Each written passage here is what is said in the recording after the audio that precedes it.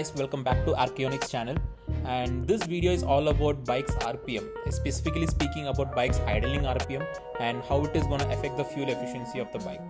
So if you start the bike, in this case you can see the bike's RPM is between 1 to 1.5, that is 1000 to 1500 RPM.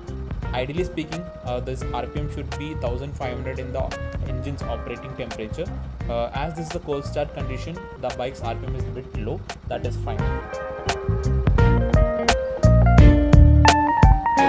So in this bike, especially in NS200, you can find the RPM adjusting screw in the right hand side near the clutch case. If you rotate this knob in the anti-clockwise direction, the RPM will be reducing, and if you turn it in the clockwise direction, the RPM will increase. In any other motorcycle, you can locate this RPM adjuster screw by following where your accelerator cable is connected to your throttle body. The accelerator cable will be connected to one particular plate where it will be stopped by a screw which allows the throttle body to open or close in particular position. So this screw is known as idle adjusting screw or the RPM adjuster screw. RPM, which means rotations per minute. In simple terms, it is a count of how many 360-degree rotations our crank makes in a given minute.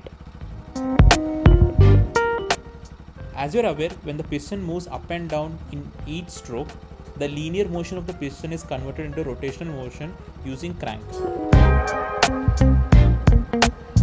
And the total number of rotations the crank makes in a single minute is stated as rotations per minute or RPM.